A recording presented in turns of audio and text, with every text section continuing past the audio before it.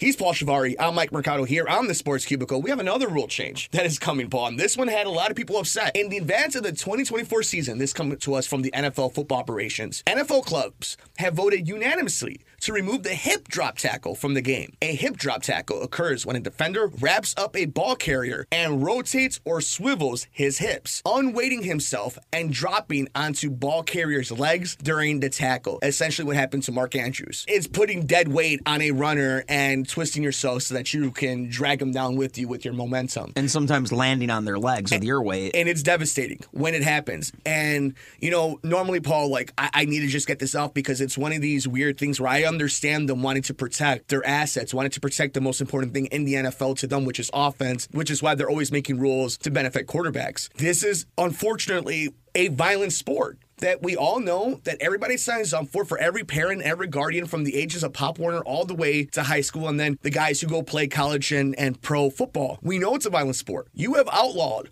their hitbox. This isn't Madden, where they can have precise hits and be able to have quick hits and be able to move. And this is a split-second decision. And in their minds, you have engraved in them. You have now programmed them over 10 years, 15 years, entire generations of football players. How to tackle. Don't go after the head. You have declared that MCLs, can't ACLs tackle don't matter. too high. Don't go after head. Don't lead with the head. Don't put your weight over a quarterback. Mm-hmm. They have, for years, been programmed to do that. And now you are telling them, well, we've always deemed a clean head. Wrap around, grab the hips, and take down. So are they going to be quicker to call the loss of forward momentum, quicker to the whistle to blow the play dead if a guy's just kind of stopped dead in his tracks for a split second? Let me counter that with another question. Regardless if they do it or not, do you trust NFL officials to make the right call in that moment? No, and it's not that NFL officials are incompetent. It's just you're throwing so much at them that it's a fast game. It's harder to officiate the game. I guess I saw the meme, and I don't know how true this would be, but the famous ending to Super Bowl 34 where Kevin Dyson came up like a yard or two short on the final play of the game. Rams-Titans? Rams-Titans, exactly. Mm-hmm. So I believe the tackler in that was a hip drop tackle. So if that were played under the rules today, then it would be an untimed down from the 1 yard line for the Titans to try and punch it in. Play. Yeah. And that would be an exciting Eddie George, end to a touchdown, Super Bowl. Steve McNair, touchdown rushing. Change the entire course of history. Yeah. No greatest show on turf, nothing like that. Because that's the only one they ended up winning was that Super Bowl. No Dick Vermeil Super Bowl. So if that's true, then is that a less exciting ending? Do you want to see the Super Bowl end on an untimed down from the 2 yard line? There's been very exciting plays close to the goal line in the Super Bowl late in the game.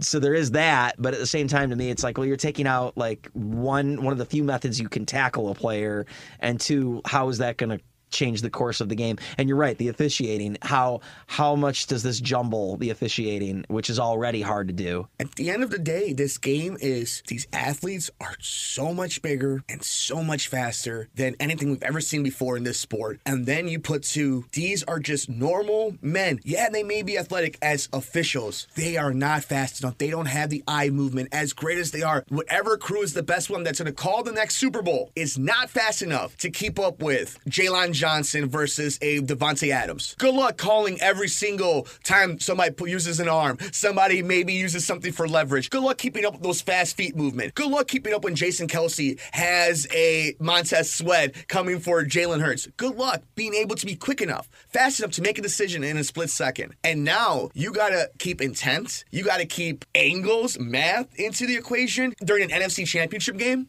Yeah. When Patrick Mahomes is getting tackled by Myles Garrett, what's going to happen then? These are moments that the NFL are putting their players and their officials in.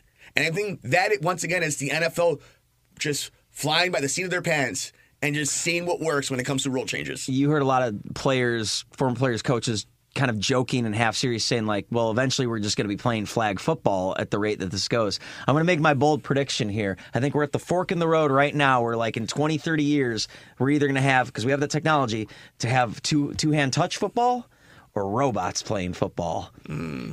That's interesting. I mean, the alternative being, I'm not serious. Don't put money on that prediction. But that's where I think we're at right now. I mean, the alternative is, are you willing to bet money that future generations of mothers, fathers, and guardians are going to let their children play football? Not like our generation saw. That's already happening, though. But I think there's always going to be like the Hunger Games aspect where people that are trying to find a better life for themselves can only do it through sports if they can. We talk about that about boxing, but we've seen that basketball, football.